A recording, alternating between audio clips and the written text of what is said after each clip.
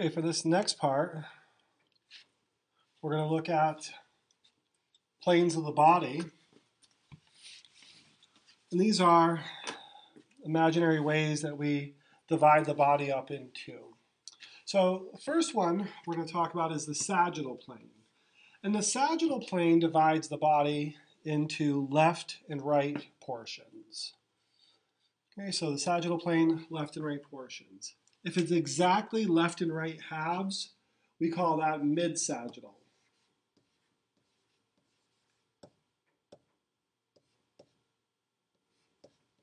Okay, so mid-sagittal means it's exactly left and right halves.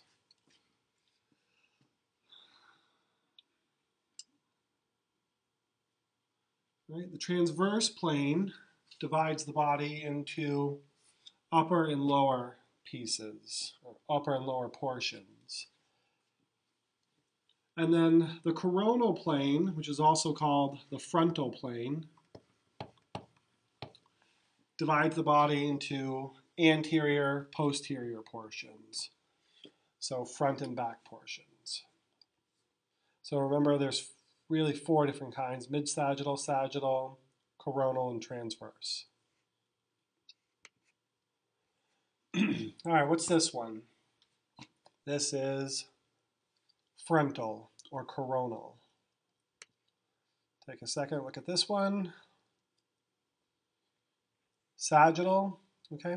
It's sagittal because it's not straight down the midline of the body. That would make it mid-sagittal. Okay, this one is transverse, upper and lower portions. Here's the brain. Okay, what's this one?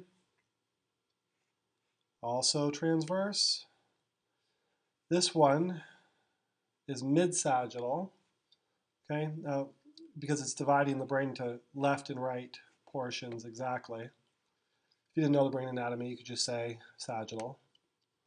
This one, see we have front and back portions, or posterior, inferior, or posterior, anterior portions, and that's coronal or frontal. We'll do a couple other ones here that we're going to draw out. Okay. One of those is the oblique plane.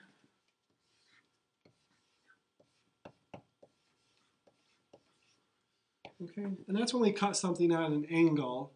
So if we have a blood vessel,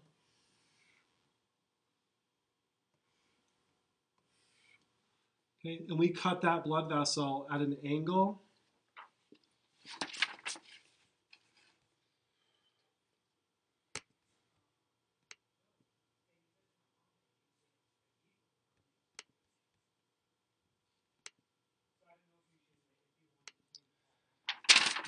I'm just going to draw it like this. So if we cut that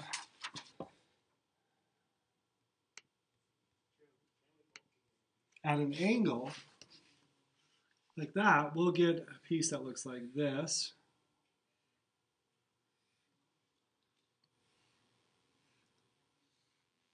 Okay, and a piece that looked like that. So that's an oblique plane. And longitudinal would be if we did the same thing, but instead cut it lengthwise. So we would have this piece and that piece. Okay, so that's the longitudinal one.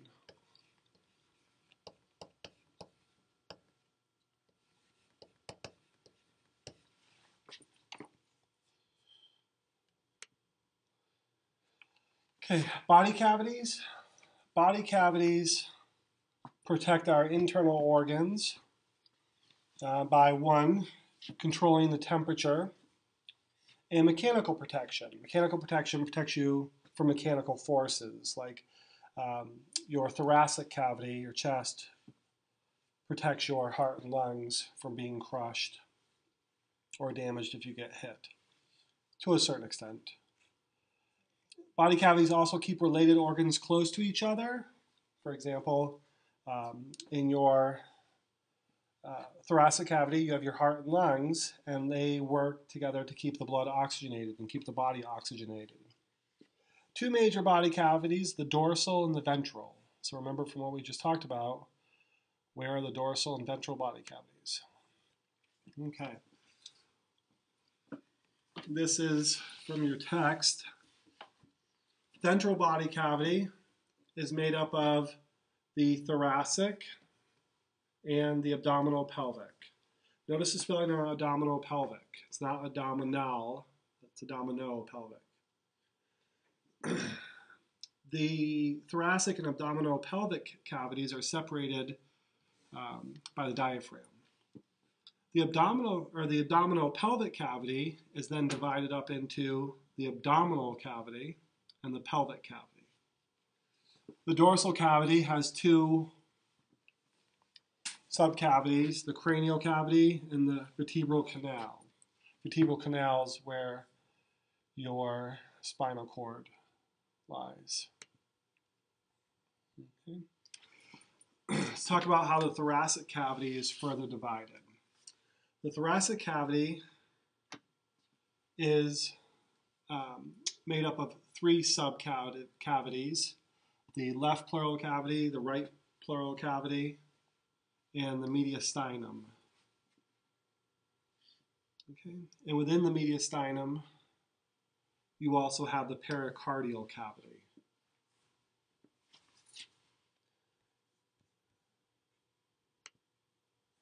Okay, so we're going to talk about ways we can memorize things. I'm going to give you the very brief story behind this because it takes long.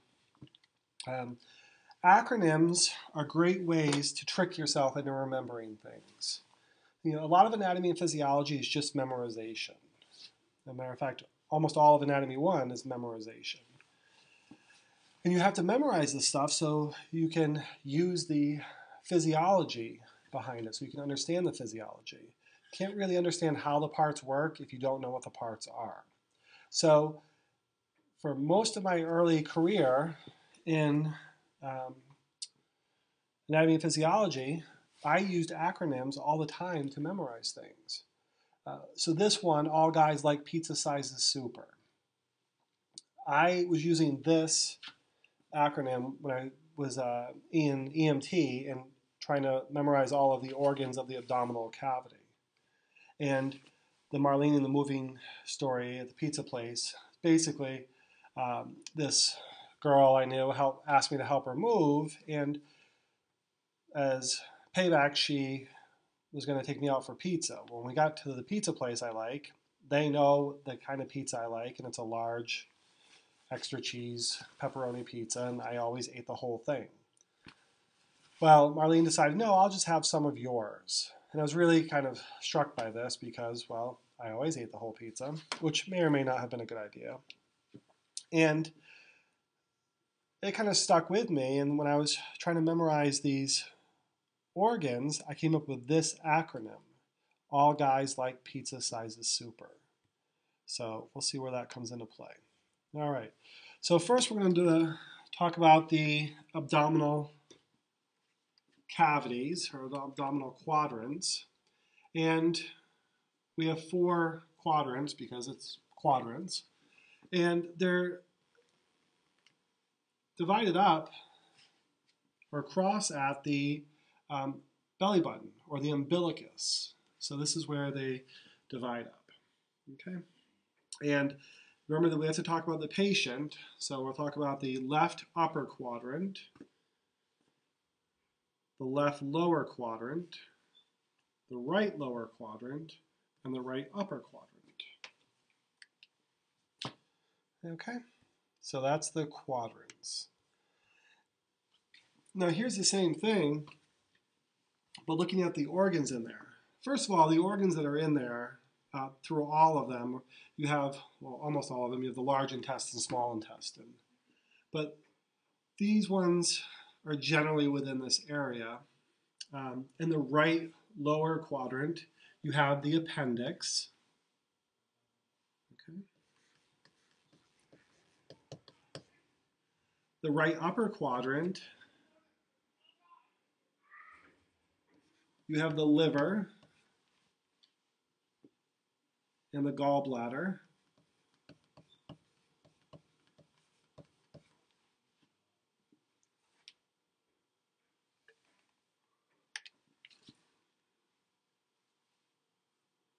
Add another D in there, didn't come out. The left upper quadrant, you have the stomach, spleen,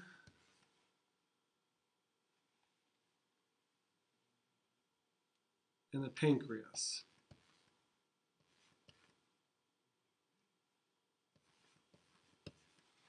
Okay, and in the left lower quadrant, you really don't have any specific organelles or organs other than the small intestine, large intestine. So this is how I memorized this.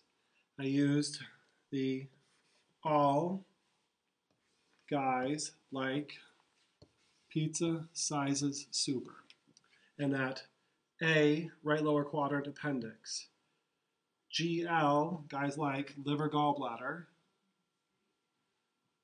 PSS, stomach spleen, or pancreas stomach spleen.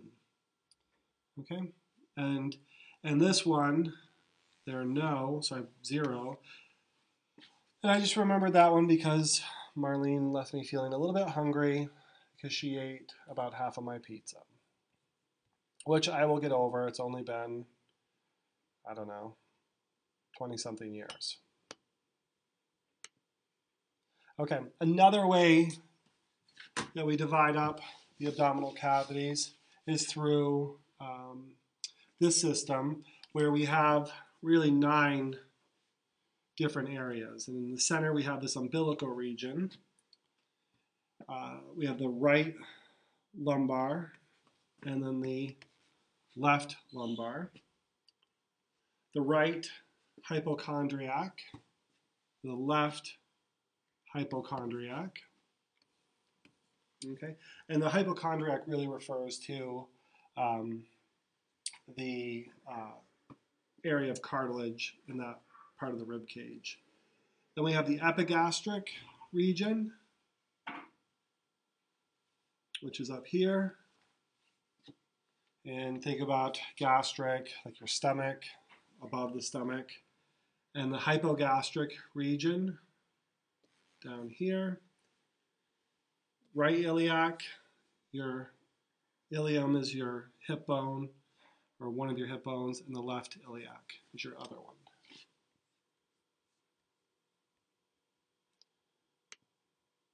Okay, our organ systems. We have the, and I'm just going to let you go through this list. You can read it as well as I can. Some of you probably haven't heard of.